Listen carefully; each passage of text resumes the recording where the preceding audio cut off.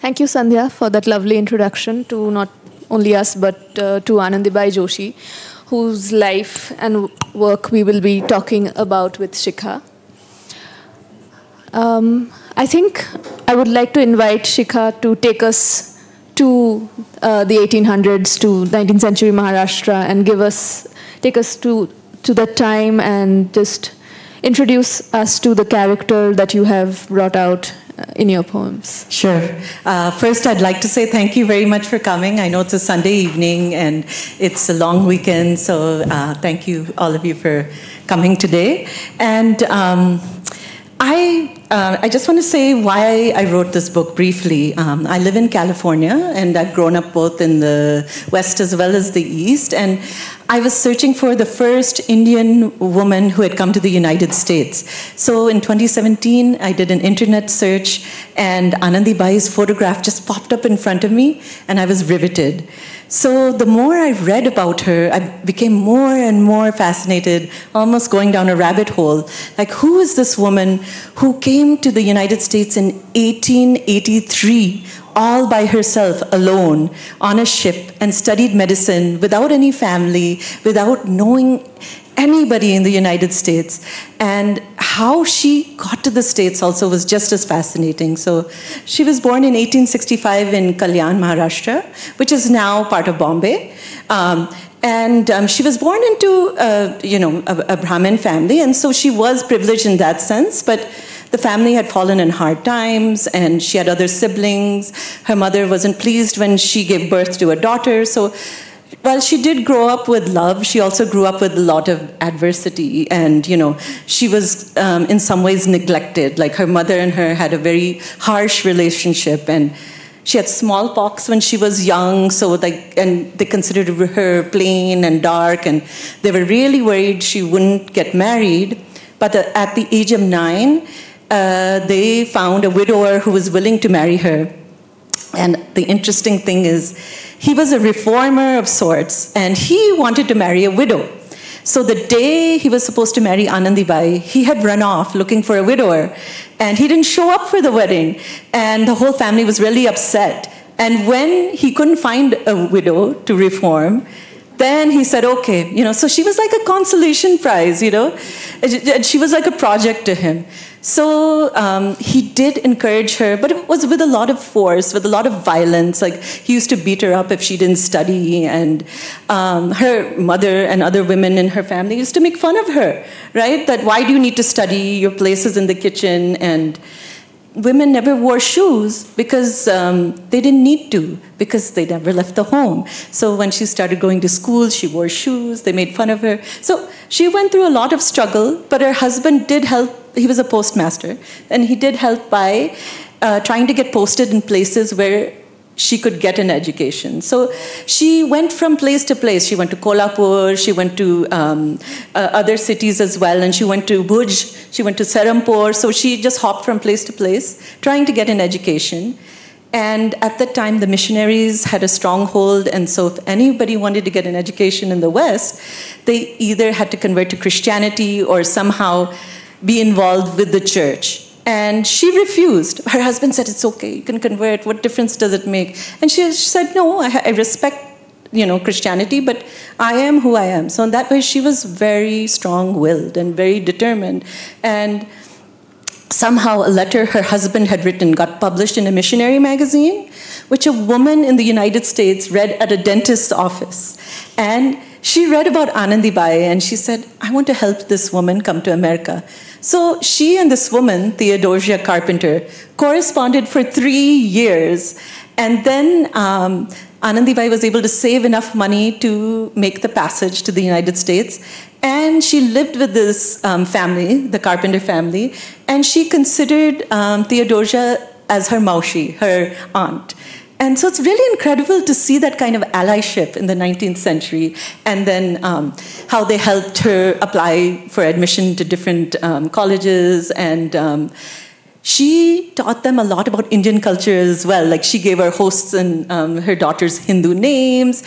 She had them all sit on the floor and eat, with their hands. She had a feast for the neighbors as well. This is all in 1883, 1884. Just imagine, right? So And then she became the first Indian woman to receive a medical education in the United States and become the first female medical doctor. And unfortunately, because she contracted tuberculosis, as soon as she graduated and went back to India, within a few months she passed away. So while it was tragic, the thing is she really broke through a lot of barriers and opened the doors for future Indian women to pursue an education, particularly medicine. So that's my introduction for everybody. Thank you, Shikha. I think we are already transported back in time. Why don't you also take us through some of the poems right from the beginning? It's sure. Almost a chronological order that you write in. So if any of you do pick up this book, which I hope you do, read it from beginning to end, because it's her life, right, from birth till death. So I'm going to start with a poem called Namkaran. Naming Namkaran. Is it really true that being named after a river is bad luck, a turbulent life? Are all women rivers then? And tell me the story again of how I came to be a paisley in your belly.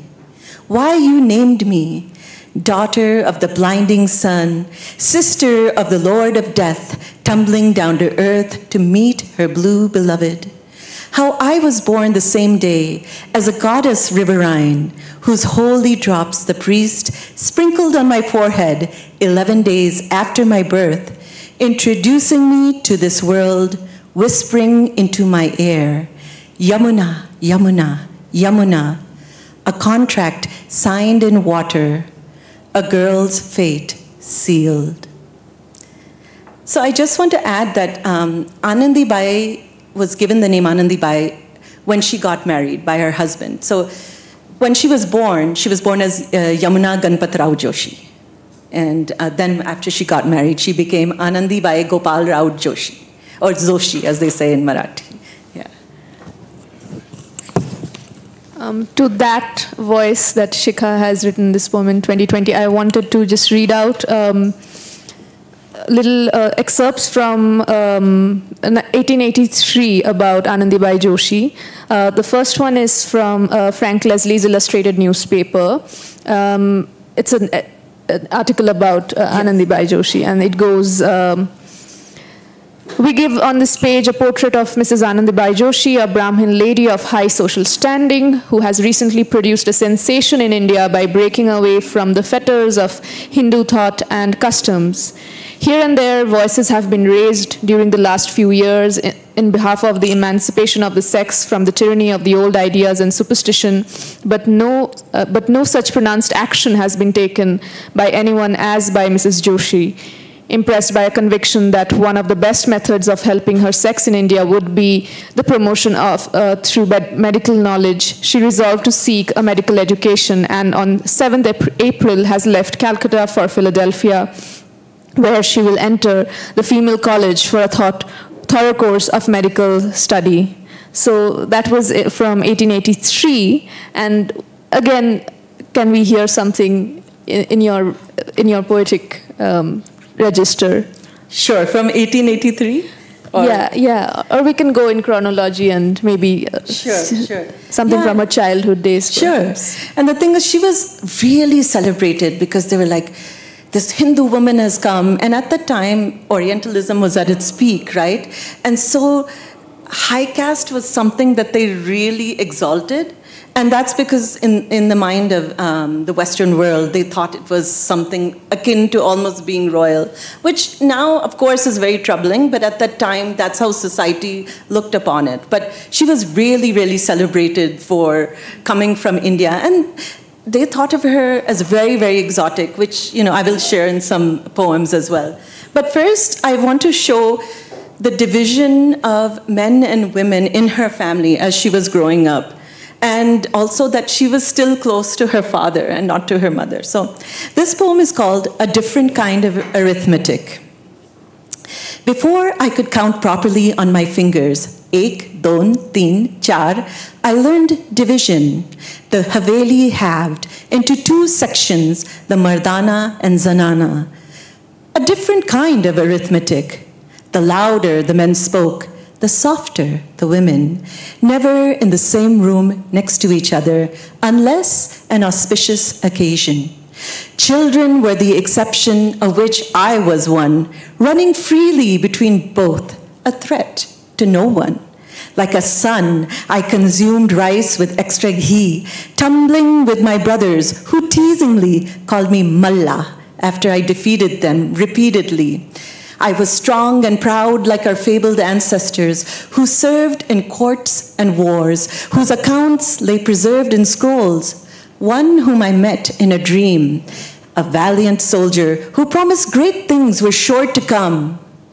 I tried to beat it out of me, this unladylikeness, this streak of obstinacy. But Baba Sahib treated me as one of the boys, indulging my dreams and foibles, his eyes crinkling when I ran to him each evening under the shade of a giant peepal tree, sitting on his lap, unloading the day's thoughts, my fears and world queries, asking him the difference between my dolls and idols of gods, why both lay mute in one's hands at the mercy of others' inclinations. Oh, thank you. So I just wanted to say that what I've written, this incident of her going up to her father and asking him, the difference between her dolls and idols of gods, this is all true. So she was very smart and astute from the beginning. But if you read different biographies of hers, they never show that aspect. They always show her as it's her husband who, helped her and pushed her. But, she had the aptitude, she had the intelligence, and she, from the beginning, questioned things, that why is this like this and why is this not like this? So I think she really deserves credit for being a strong-willed, confident girl and woman who, thought very independently for that time, And take us through the backstage of your thinking. How do you do your research as a poet and not purely as a historian? And how did you pick up which, events could be then drawn into entire poems or even a sequence of poems? How did you begin and what was that process like? So actually that was very, very difficult because I love doing research and I became so obsessed with collecting facts that I was like, how do I translate a life? It's also very intimidating. And because she lived a short life, I was able to put it down. But if she had led a very long one, it would have been much more challenging. But even so, I realized that nobody's life is static. There are ups and downs, and there are good things that happen and bad things that happen. And so how does one convey that through poetry besides words, right? So I've actually use different forms of poetry. I have concrete poetry. I have poetry that is formal verse as well. Like I have pantoums and I have sonnets and I have some other forms. One is called a duplex. So I thought that because life has its variations, the poetry also had to have variations. And one of the other challenges I had is that I'm writing in the voice of a 19th century woman. I can't write casually. I can't write in the way that we talk right now, right? So I had to do a lot of research about the time period, and luckily there was access to Anandibai's letters, and she was quite dramatic in the way she wrote things. And I think in that day and age, it was drama combined with a certain formalism or formality. There was a lot of politeness as well. So I had to keep all of those things in mind. But I know this might sound crazy. Every time I'd set out to write a poem, I would look up and I'd say, Anandibai, what do you want me to write? So I sort of invited her to guide me and help me. And the muse is a funny thing. It's a very numinous thing. I can't really describe how a writer actually comes to write things. I really do feel there's a certain energy that gets channeled. And I'm not saying Anandibai wrote this book, but she certainly helped me write this book. Yeah, I want to stay on that subject a bit more. So what Shikha has also done so beautifully is it's not just a woman's life from the 19th century, it's also a woman's life through the ages. And, the register you've used from the first poems to when she learns English, and then when she goes to America, and the marriage before that, they all have a slight difference to it. It's also a voice that's evolving through the life. So tell us about how you sort of limited your own language to. You've also used some Marathi in it. There's also, as you were saying, there's a lot of formality and politeness. So there's the colonial English, the flavor of that. And she was very learned. She loved reading. She did. Yeah. So tell us how you sort of created the register, the tone, the mood.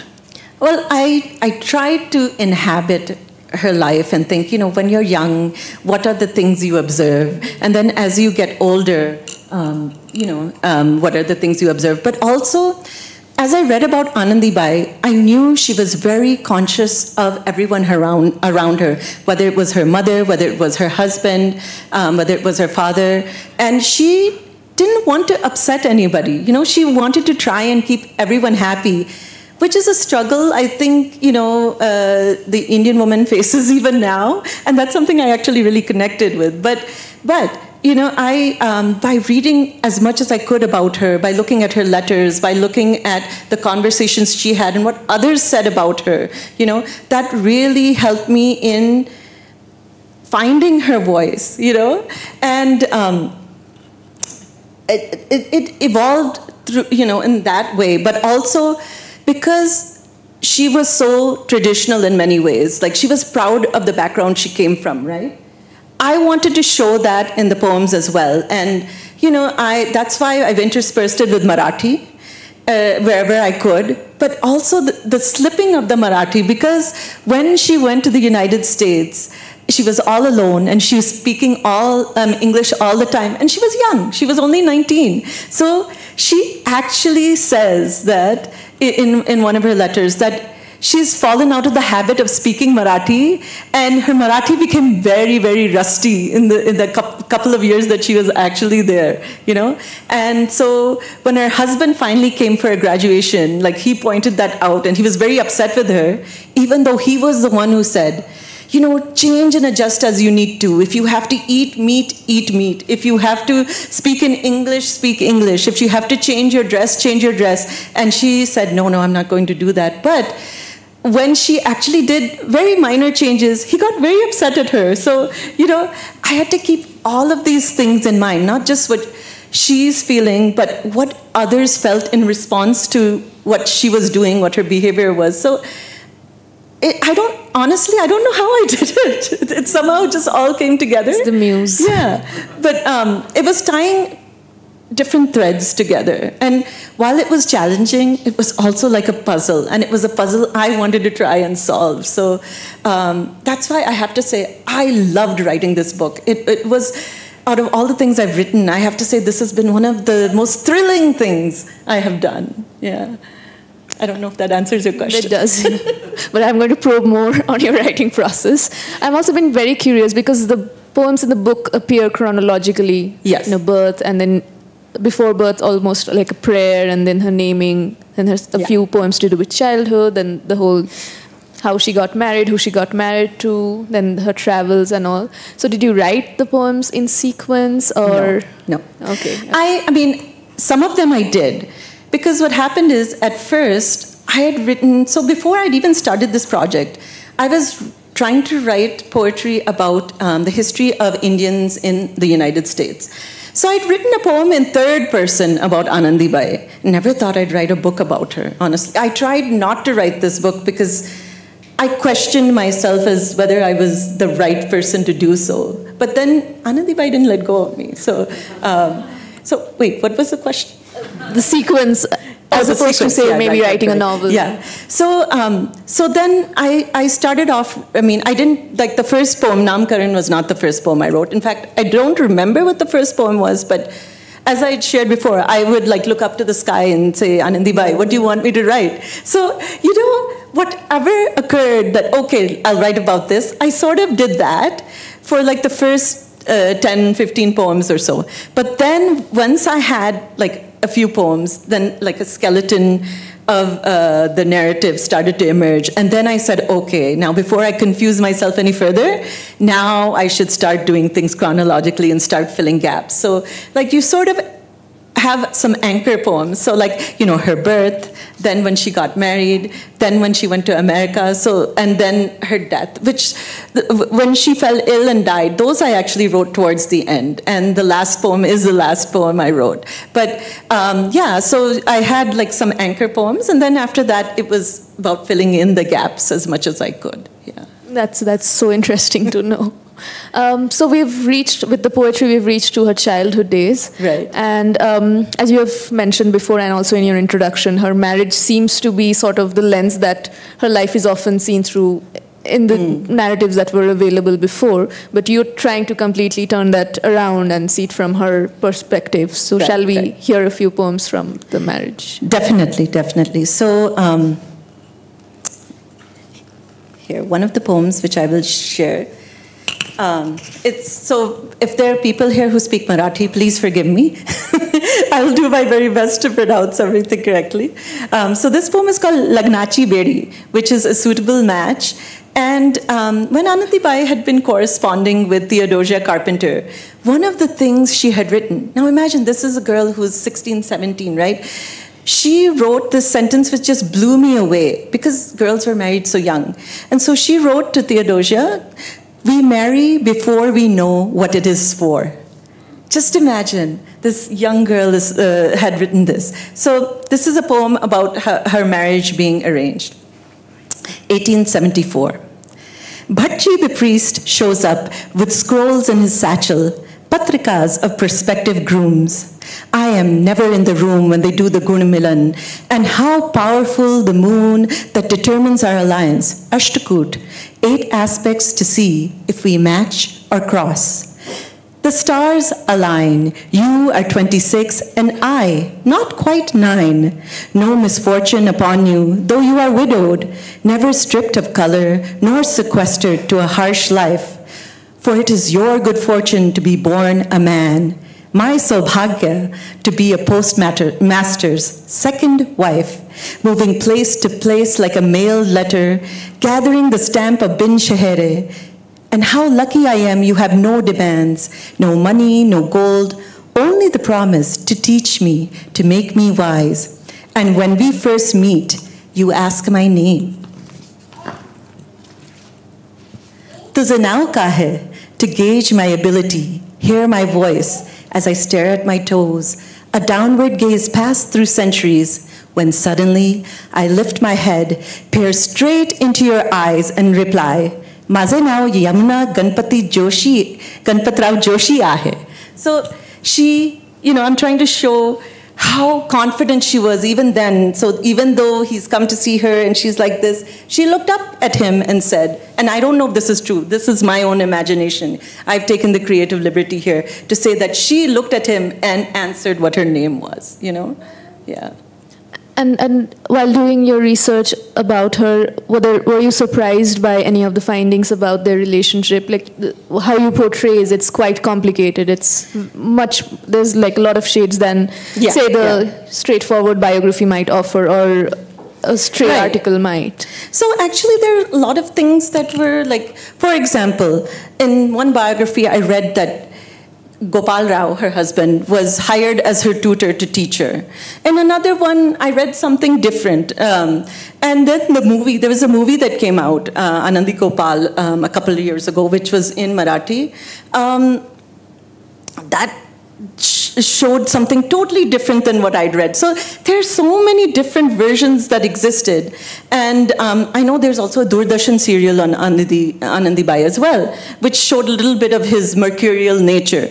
But most biographies and novels did not mention this, the ones that were written in the 30s and 40s and the play and stuff like that. So when I started reading her letters, and this biography that was by an American feminist named Caroline Healy Doll, they all alluded to how Anandibai Joshee was very happy in the United States because her husband wasn't there, because other family members weren't there. And that was the first time she discovered who she was as a person, you know? So it was really fascinating to me to see that empowerment which came because there was no critical eye, you know, to tell her what she should be doing and what she shouldn't be doing. But her husband did have, she and her husband had a very complicated relationship. And what version, there's a letter that she wrote to her husband when she was in the United States and he was in India. And she said, you know, the way you treated me was not right. You know, I was a child, and this is not the way you treat a child, you know. And apparently, like when she wasn't studying once, he hit her with a stick. And it was so bad that her skin became swollen, and they had to cut her blouse. They had to rip it because they could not take it off because her skin had swollen so badly. So she went through a lot of hardships in many ways, even though she was born into privilege, you know. Yeah. But yeah, it was a volatile relationship. And while I think he was very proud of her, he was also jealous of her. Because he himself wanted to go to the United States. He himself wanted to be regarded as a learned man. And so he was, in some ways, vicariously living through her. But he also wanted the credit. Yeah. And you've softened some of these angles with poetry. So shall we hear one of those poems? Yeah. I mean, I don't know if I would say I softened it. It's there. But because I wanted to focus on her and her narrative, I did in some ways downplay him. Yeah. So let's see which poem.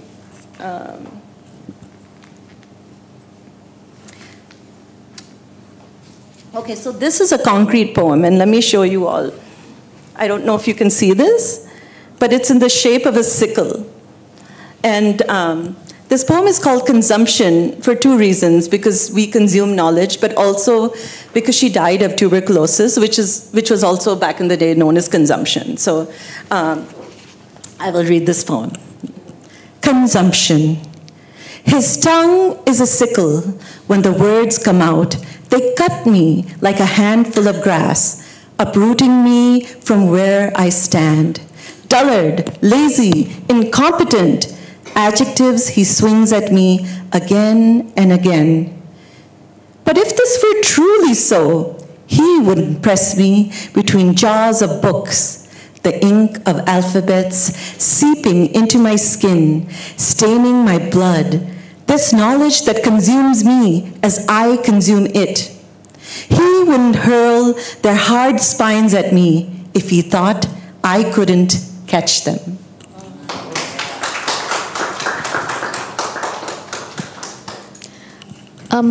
Can we now talk about the visual aspect of the book?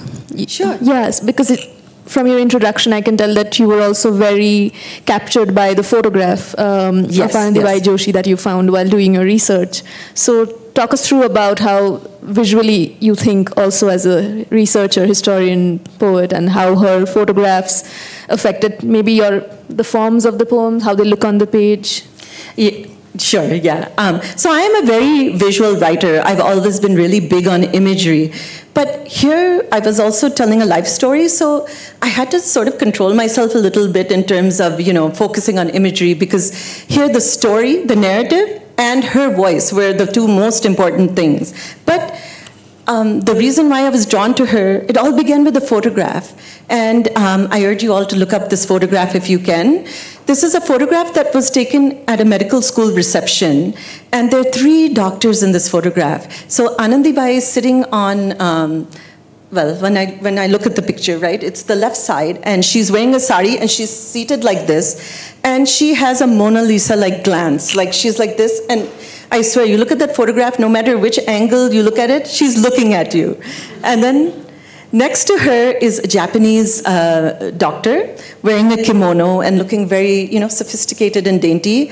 And then next to her is a Syrian woman doctor who is dressed in her, Syrian national outfit, holding, I think it's a lyre or something like that, some sort of harp-like instrument.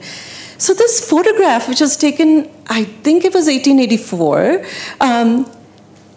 just to imagine such a photograph we'd taken back in the day, these three doctors who converged in Philadelphia, the energy in that photograph just blew me away. And at first I thought, oh, I wish I could write about all three of them. But there wasn't enough information, and then I really wanted to focus on Anandibai. But that picture was what got me started. And then I wanted to write a poem on that picture. And for some reason, that was the most difficult poem for me to write in this book. I don't know why, because each time I wanted to write it, the voice wouldn't come out correctly.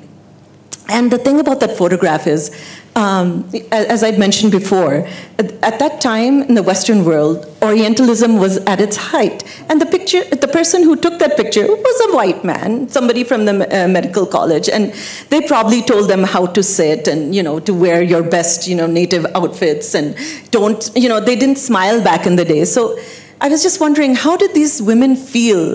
What did they think? Here we are, in this country, all exotified for them, and all the people who will see this photograph will probably be white people. So it was very difficult for me to write this because I didn't want to put my biases in it, right? I wanted it to somehow be from Anandibai. But in the end, I had to take up a form, which is a new form of poetry invented by an American poet, what's his name? I forget his name, but it'll come back to me. But he invented this form called the duplex. So the poem is in couplets, but there's space between it. There's a lot of white space. So that it gives this poem more power and strength. So when I finally took up a formal, way of writing it, it came out. Because, sometimes, most of the time, I guess, poets like to write in free verse, and they feel they have more freedom. But I actually found freedom in formal verse, which I used to hate formal verse. But it's sort of like a picture frame in many ways. So delving into formal verse when necessary has really helped me focus on the message. So I can share that poem. Yeah, let me just find it for you. Let me see.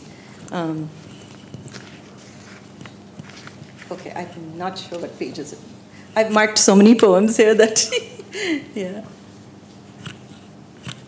79. Huh? 79. Oh, thank you. All right, so this poem, and I gave it a long title intentionally. When they ask us to pose for a photograph at the Women's Medical College reception, Philadelphia, 1885. Forgive us if we don't smile. The ocean scent still on our clothes, the stench of sea. We visitors of another clime, of warmer lands are we. With pride we wear our native clothes, silks and jewels we proudly don, sari, kimono, headdress of coins, with lyre, sash, a handheld fan. No scalpel, stethoscope, or degree. 3 female doctors of foreign pedigree playing dress-up for Western eyes. In our appearance, they see worlds wild. Forgive us if we don't smile. Thank you.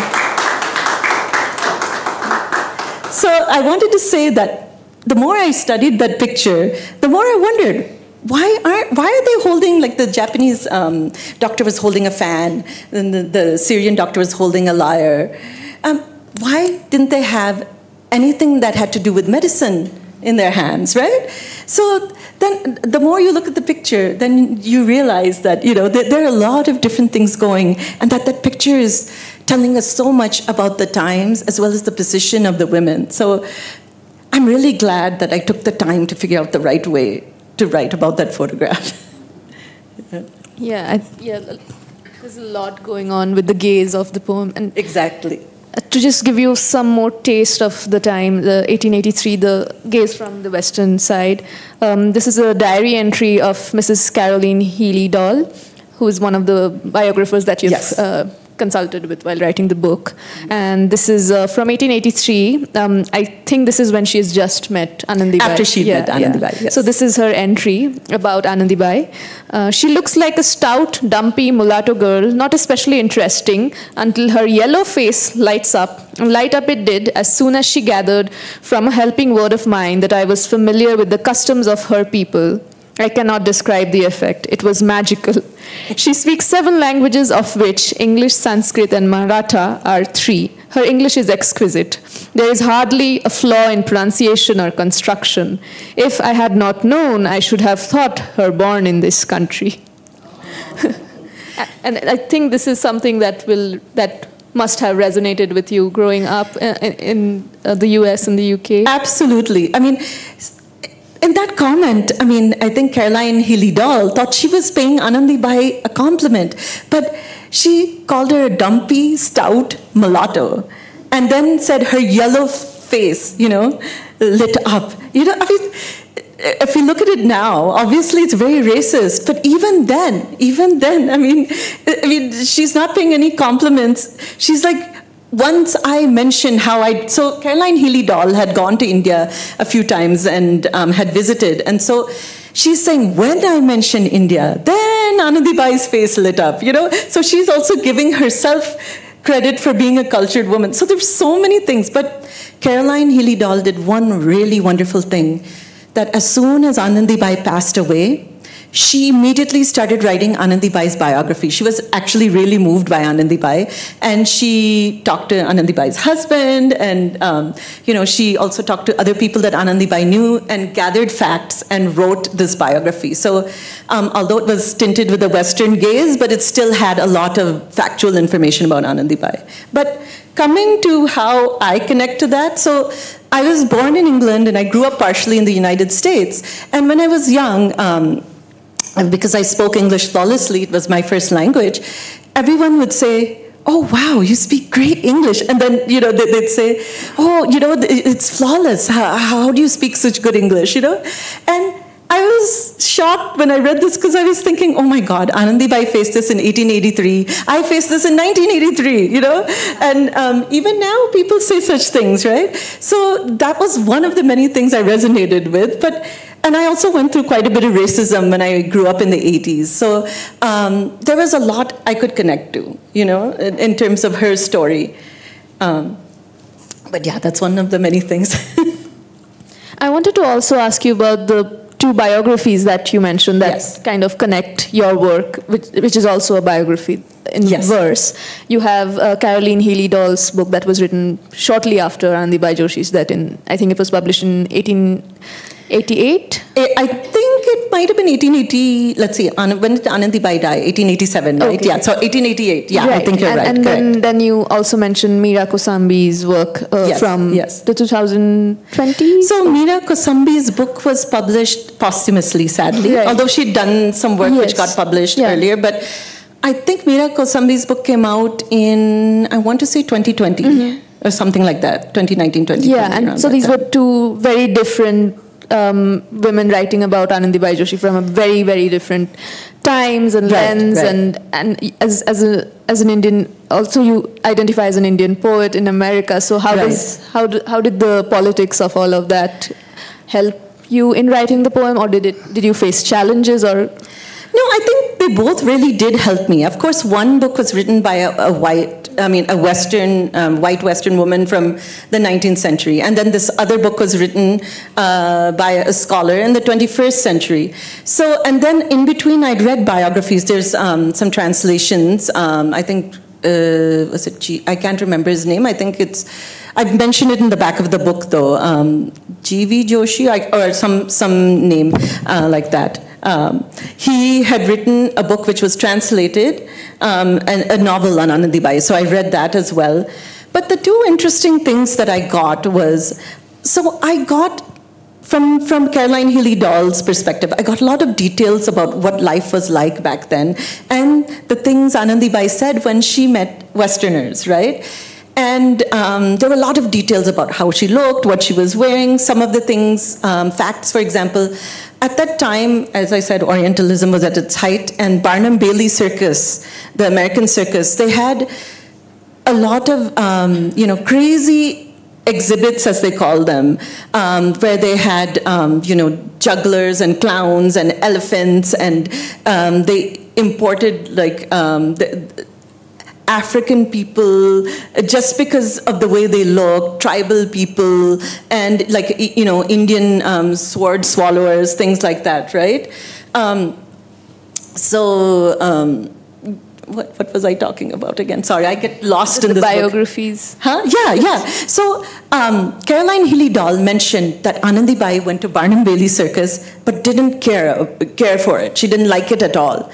So small details like that. Okay, why didn't Anandibai care about it? I started thinking about it, and I thought she must have been offended. She must have been offended to see a mockery of her culture in other cultures, So small details like that. Also, Anandibai went to Tiffany and Company, the jewelers, and that they were very impressed with her because she was wearing very different jewelry from what they carried, right? So all those small details I got from Caroline Healy-Doll's book.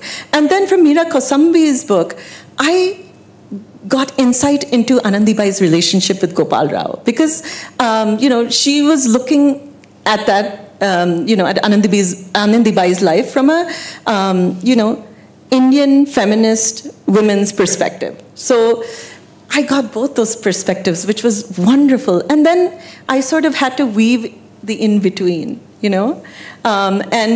there were two different voices, both of them talking about Anandibai, but I was still questioning, where is Anandibai's voice in this? And so that's why I thought I'll write it in the first person. And I was very nervous about it because I thought, what will people think? She has the audacity to write about somebody else's life in the first person. But I couldn't think of a better way to give her power back to her, to give her story back to her, to have her somehow be the one who is narrating it, even though it's from my imagination. But I tried to put in as many facts and as many words of hers as possible in it. So. Yeah, I also wanted to ask you about that. I mean, poetry is always, I think, an alchemy of fact and fiction and imagination. Absolutely. But you have used almost as a very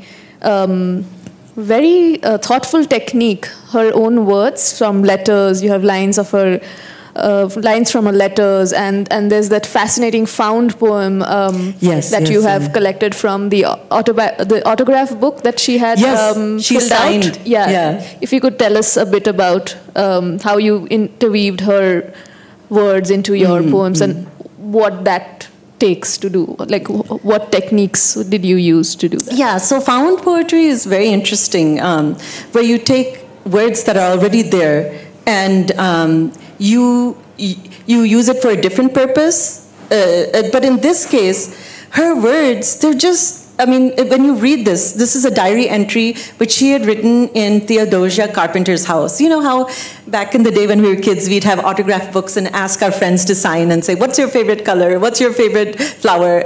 And I just imagined that probably nobody had asked Anandibai any of this because women were not thought important enough to ask their opinions, right? So she is in America, and her hostess, her adopted aunt, her maushi, has said, hey, why don't you write down all these things about yourself? What's your favorite color? And maybe this gave her a chance to think about herself. And what was so remarkable, as I was reading this, right, one of the questions was, who would you like to be if not yourself? And you know what her answer was? No one. And that just showed me how much inner strength she had, So that blew me away. And so I had to have that in the book. And so I have all the questions she answered. I have the entirety of that. But I've offered a little introduction before I put that, So, I can read that. Yes, that would be lovely. Okay, let me find that.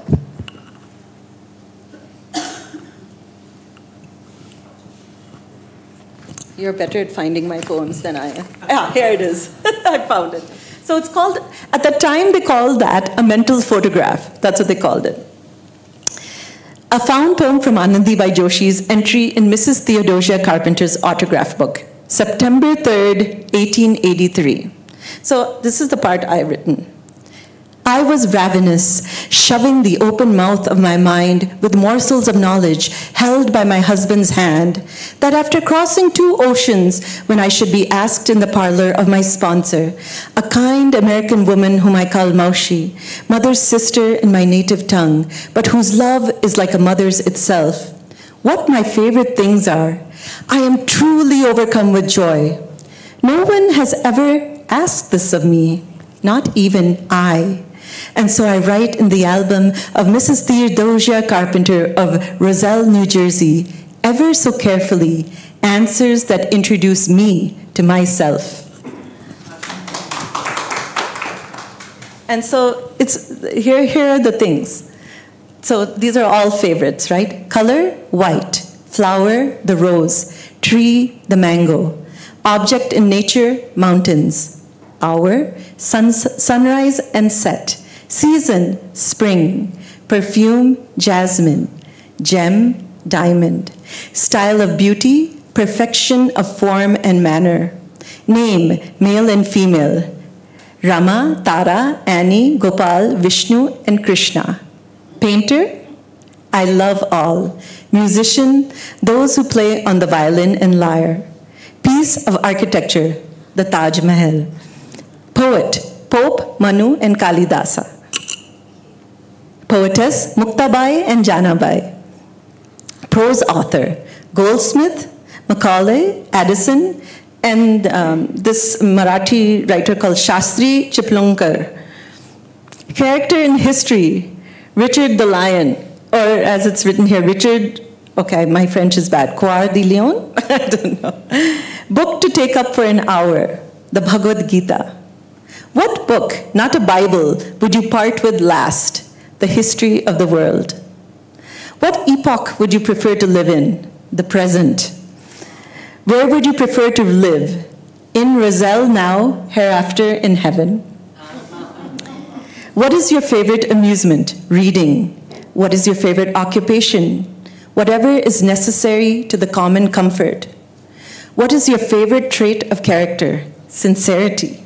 What trait do you most detest? Dishonesty and infidelity. If not yourself, whom would you like to be? No one.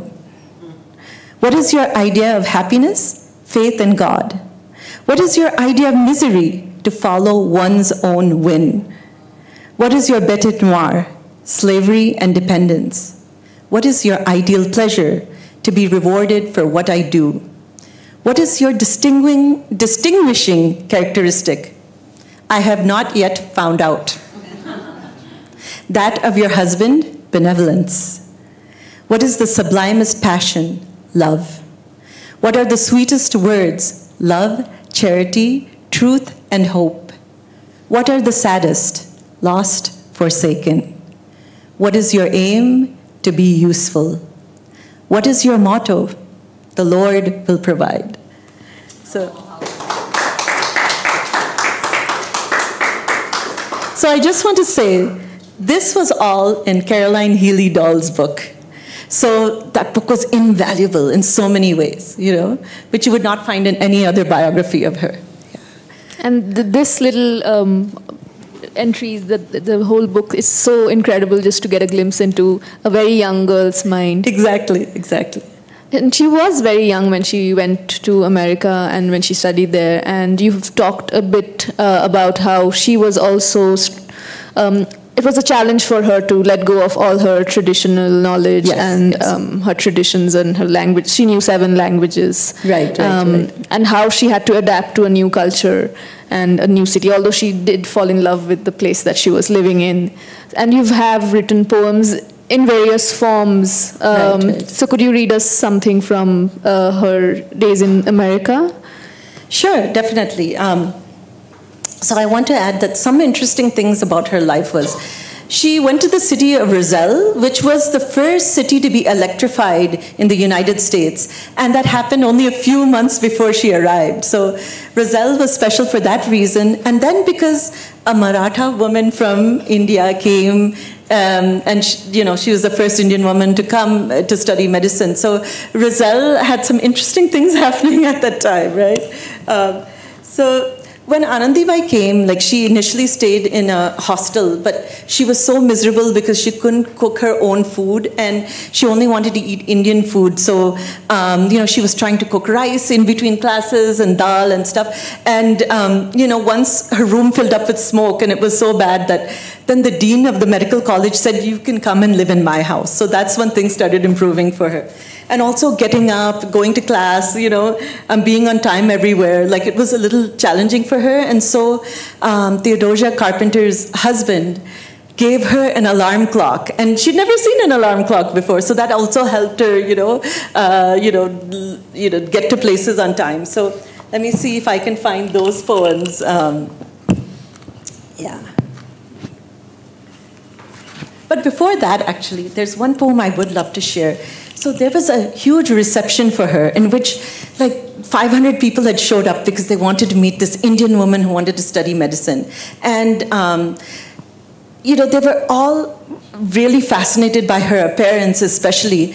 And also, though, because she was from India, I don't know whether the notion was that, she's exotic, she might have germs or something. So when she shook hands with everyone, she wore gloves. And I'm not sure why that is or whether it was part of the tradition at that time, but I found it really fascinating. So, and they called her Lady of the Orient. So this poem is called, They Call Me Lady of the Orient.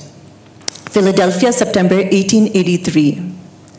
Though the darkest one in the room, I'm the brightest of them all, in a red pitambar sari, deemed Pompeian, belle of this ball. And as I shake their hands, 500 pairs wearing gloves to protect me, they regard the spray of pearls hanging from my nose, my filigreed wrists of bangles glinting gold, the tiny kunku dot on my broad forehead, drawing stares and praise. For this young Hindu lady so brave, having come all the way alone from Serampore to the city of brotherly love to earn her doctor's coat. Maze now, Anandi Ahe, I want to say, in my native tongue, so that I don't forget who I am, the young girl whose books once lay tattered in the cowshed, whose baby lived barely 10 days.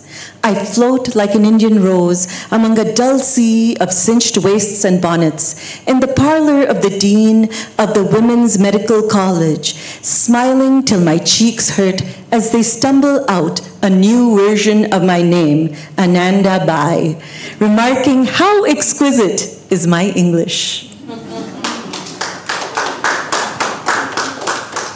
So, that was, again, all of these details were in Caroline Healy Doll's book. Yeah. But what was the poem that you were asking me to share? Any of the ones. Of medical college, right? That's correct. Okay, just 1 second. I wanted to share that because that's, that's sort of a glimpse of how they regarded her and how she regarded them. And they called her Anandibai throughout. Even in this biography by Caroline Healy Doll, it was, again, Anandibai. I don't know why they couldn't say Anandi. Yeah. Okay, where am I? Okay, so here's an interesting poem. And it's called Bracelet of Gold. And this sort of shows Anandi's mind, right? How she was very practical in her thinking. Bracelet of Gold. Philadelphia, 1886. Some would say this is a bad omen, buri nazar, penance for crossing waters dark as coal, to live alone among people white as snow. Still unused to these harsh northeast winters, I miss the patch of ice that shines like a mirror, and my right hand lands first to brace the fall.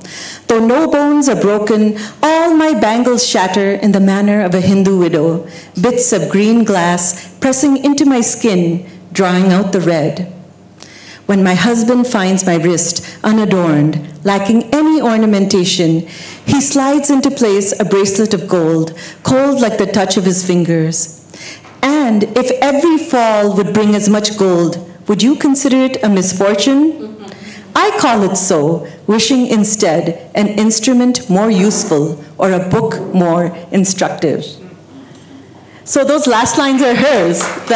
She really didn't want the gold bangles. She wanted surgical tools. She wanted medical books instead. And, well, let me read a pantoum.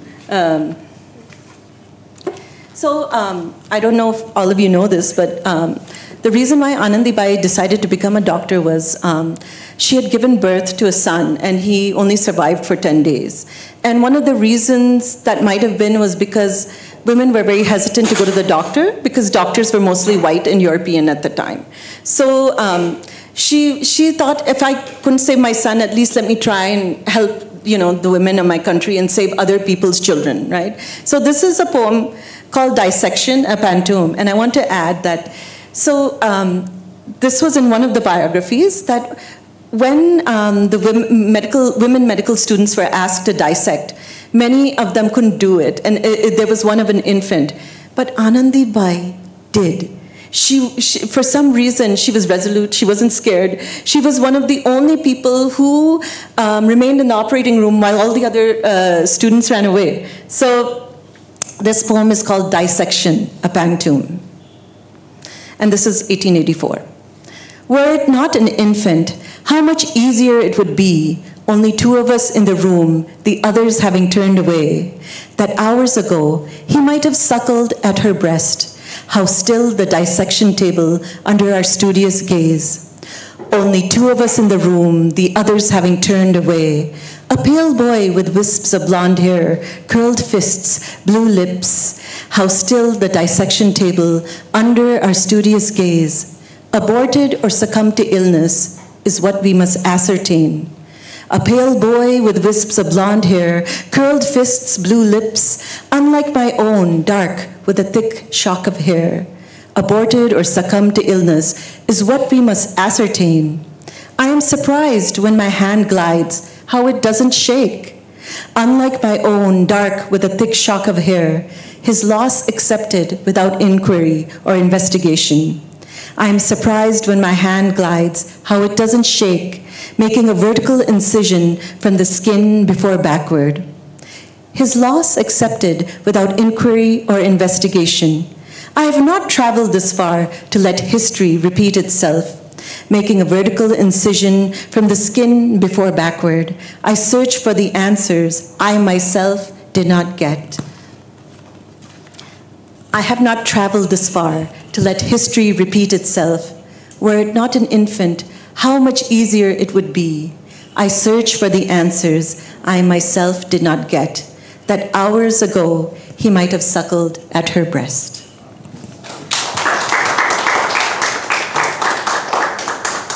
The form of the pantoum, the repetition is almost as precise as you'll have to get with the instruments. It's fascinating that you've chosen that form for this poem. How did you decide which forms for which of her parts of life?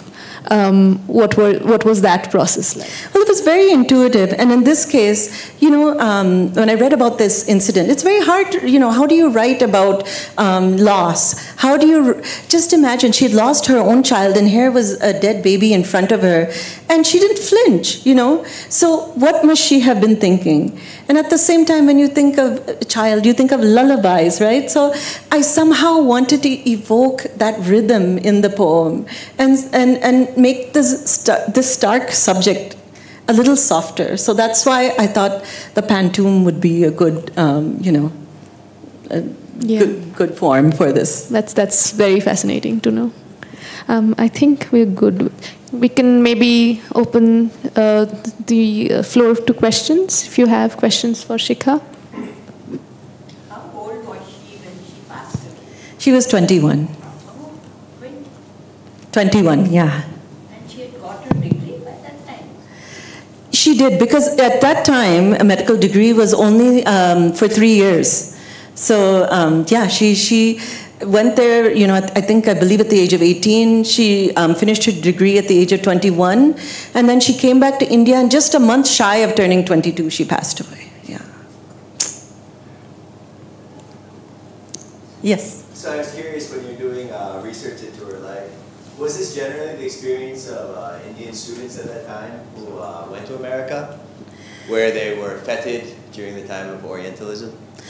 That's a really good question. I think there had been a lot of men that had come before, and I think men adapted in terms of dress more easily and the customs more easily. Although there were some people, like Anandibai's husband, he gave a series of lectures on Indian culture, and he wore his turban and things like that. And he was ridiculed because he was talking about how horrible Western culture is and how great Hinduism and Indian culture is. But in her case, you know, I actually don't know. I mean, she was the first, definitely one of the first Indian women to come. And after that, the women did come were performers. And so they did continue to get, you know, exoticized, because I believe after Anandibai, it was nautch dancers who had come to New York City and things like that. And, you know, they were, you know, there was a certain expectation. In fact, the interesting thing about researching this book was I came up across the stories of, you know, circus performers and nautch dancers and things like that. And, you know, they were exoticized to the extent that when American men came to see such performers, they were very disappointed because they were clothed from, you know, top to bottom, and their dance was, you know, much slower than they expected. So, you know, I learned things like that, and, you know, I thought, oh, I'd love to write about this someday as well. But yeah, I'm not a historian, so I can't really tell you, like, you know, in detail about these things. But I think it was a while before, you know, Indian people were respected for who they were. In fact, another fact I discovered while researching this book is that the so-called mother of Indian modern dance stole moves from the Indian nautch dancers, and she herself would dress up and pretend to be Radha and things like this. So they also took a lot from Indian culture, and the roots of American modern dance are in Indian dance, believe it or not. So they did co-opt a lot of the looks and the clothes, and then the ship jumpers, who are known as Laskars, right? They also, you know, were peddling wares in North Carolina along the East Coast during that time, but all after Anandibai. Yeah, so yeah, for a long time, I think it's safe to say that, you know, they were looked at with fascination. Yeah. Yeah. Yes. If Anandibai were alive today, then how do you think she would have, like, responded to the poems that you've written? Ooh. You know, I hope she would like it, because I asked her. I asked her each time I wrote a poem. So my hope is, I cannot say for sure, I cannot say for certain, but my hope is she would have said, you did a good job. Maybe you could have here and there, you know, written this or that. But I think she would have approved. I think she would have. Any other questions? Oh, I just want to add one more thing to close this. So, you know, Anandibai knew she was dying in a way, I think, but she was still very hopeful she would get better, and she was awarded, she was like, there was a hospital in Kolhapur, and she was given the whole women's ward, and, you know, she was really hoping she would teach, and she wanted to teach, you know, those who were poor for free and stuff like that. But when she knew she was dying, she was on her deathbed, she had a very special request that once she was cremated, her ashes be sent back to Theodosia Carpenter and her family. And so her husband, who was, you know, very religious and everything, still honored her wishes. And so her ashes were sent back to the United States, and they were buried in rural New York, in Poughkeepsie, with the Amy Carpenter family, you know, in the Poughkeepsie Cemetery. So her ashes are in America, and she has a gravestone. And the gravestone has her spelling as Anandibai, unfortunately. But I just wanted to share that it says, her gravestone reads, Anandibai Joshee, MD, 1865 to 1887, first Brahmin woman to leave India to obtain an education.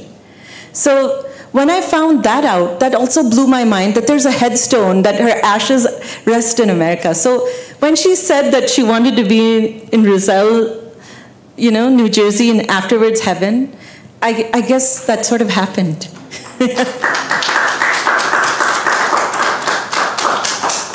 There's a question. Yes, please. Good evening. Maybe it seems like it sounds like a generalist question that how patriarchal hegemony's attitude towards Anandibai. Could you please just explain a little bit? Sure. Well, I mean, that's a longer question, but I will tell you this. When Anandibai, so she was really criticized as she was going to the United States. In fact, in the College of Serampore, she had to give this whole speech of why I want to go to America. And when she returned, all the newspapers said that her husband's purpose of sending her to America has been fulfilled. So I don't know if that answers your question, but even after she returned, even after she studied and became a doctor and returned to India, people congratulated her, but they gave the credit to her husband. Yeah. Shall we end with one last poem? Sure, and I think the poem that I will read is the last poem, and it's called The End. February 26, 1887. I have done all that I could, so much surmounted, but for death. And I go surrounded by love, my obligations shed. Consumed by fire, ashes return to earth. I leave you with embers to fan as you wish. Oh mother, oh mother, oh mother. Thank you so much, everybody. Thank you. Thank you, BIC, for this wonderful opportunity. Thank you, Shikha.